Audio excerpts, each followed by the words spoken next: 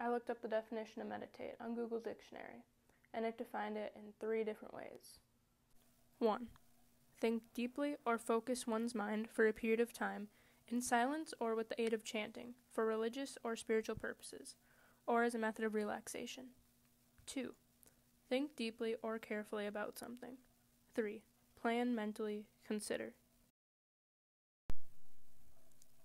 Through my own journey of daily meditation, and through reading and studying various spiritual concepts, I find that Google's dictionary definition for meditation isn't entirely accurate.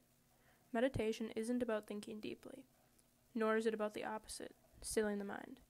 Meditation is about cultivating awareness.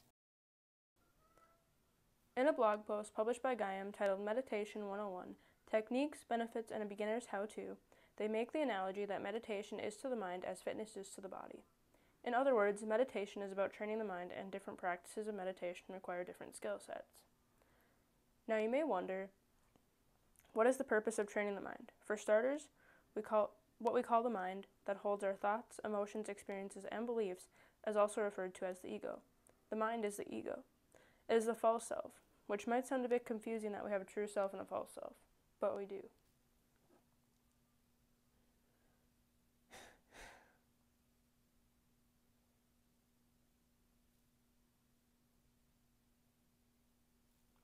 The false self is the part of ourselves that we are all aware of.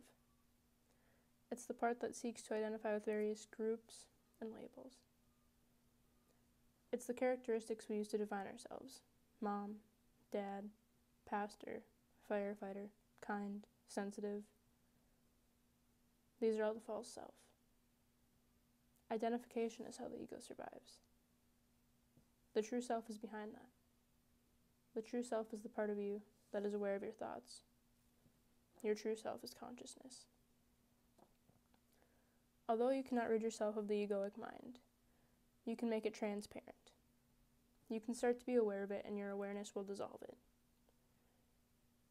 It will dissolve the egoic mind power over you. This is where meditation comes in. Through meditation, you start to cultivate self-awareness. Through meditation, you step into your true self and observe the false self. Now, there's numerous types of meditation. In this video, I'm going to go over 4. The 4 that I'm going to go over are the ones that I have used and most familiar with, because I feel like that would only make sense that I talk about something that I'm familiar with.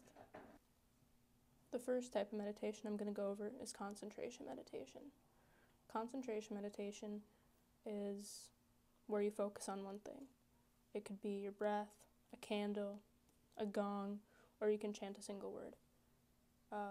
This is obviously in the name. It's to help you concentrate. It's to help strengthen your concentration and ultimately bring you to the present moment, to make you more self-aware. This is probably the easiest for beginners, as when I first started meditating, I came across a lot of things that talked about focusing on your breath or focusing on a single thing. I would recommend this for beginners. It's very easy to bring yourself into the present moment with it. I usually focus on my breath, but again, you can focus on anything. You can focus on your cat if you want, since my cat's here. Hi, Hayoka. Can you say hi? No, you're just gonna stare like you're gonna eat their souls? Okay, I guess. Tough crowd. The second type of meditation is mindful meditation. This one is more about watching your thoughts. This one I would say is a little bit more difficult because, as for beginners, it's kind of hard not to get caught up in your thoughts, because the point of this meditation is to not get wrapped up in your thoughts. It's to just observe them, and as they come, let them go. Also with this one, you might realize or come across that you have thoughts that maybe you don't feel are very nice, or that you would feel make you a bad person, and that's not the case. Because everyone has thoughts out of anger, or out of fear, or more perverted thoughts. We all have a dark side. And this meditation will bring that awareness to you. And the most important thing, if you decide to do this type of meditation, is not to judge yourself, because it's not going to help. The point is just to watch your thoughts. And with this meditation, I feel like it's easier for you to understand more how you tick. The third type of meditation I'm going to go over is compassionate meditation. This one is where you think of a negative event or something negative and transform it into something positive or shed it in more positive light. For me, I use this when I'm upset, like if I'm angry at someone or if I feel like I don't particularly like someone, I will meditate and I will focus on sending love their way or kindness or dissolving the heavy energy, the energy that I don't want to feel towards them. So like for example, like if I'm at work and I'm stressed out and a customer makes me upset, I'll just take a few minutes and sit in my car and just focus on sending love their way, because I understand that everyone is suffering.